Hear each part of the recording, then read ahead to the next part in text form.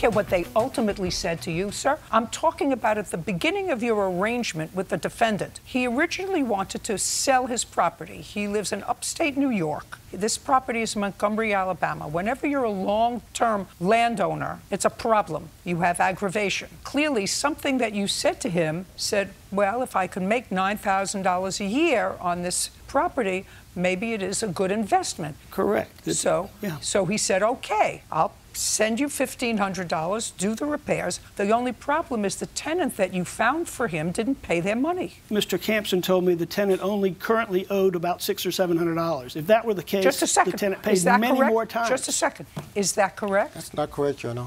I don't know where you got that information from. You sent me that. Show me. He told me that. No, just a second. Show me.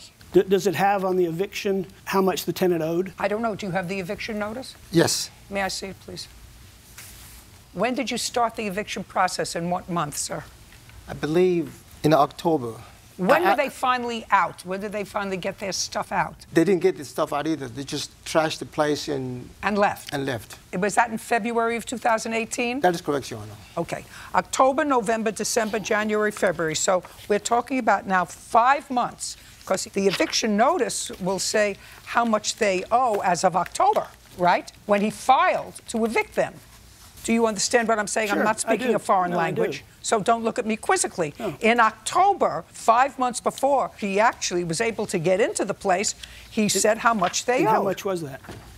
This just shows total costs and attorney's fees, $473. $473? No, that's for court costs and attorney's fees. Doesn't have an amount owed by the tenant? No, doesn't have anything here. So I was told it was $600 and something, which is a month and a half rent, which means she paid at least 6 or 7 months Well, worth of just rent. show me. Your Honor. Show me. You didn't do a good job, Mr. Herman. I have some evidence, Your Honor. I'm sure I'd be more than happy to look at anything you want me to look at. You didn't do a good job, Mr. Herman. These are the pictures. He had estimates of $5,600 to fix his place. Everything, including that, was only $4,100. $1,500 Your case is dismissed. We're done. You did a bad job, sir. What about the eviction notice? Listen, he found you a bad tenant. He's not getting any more money from you. We're done. Thank you, Your Honor.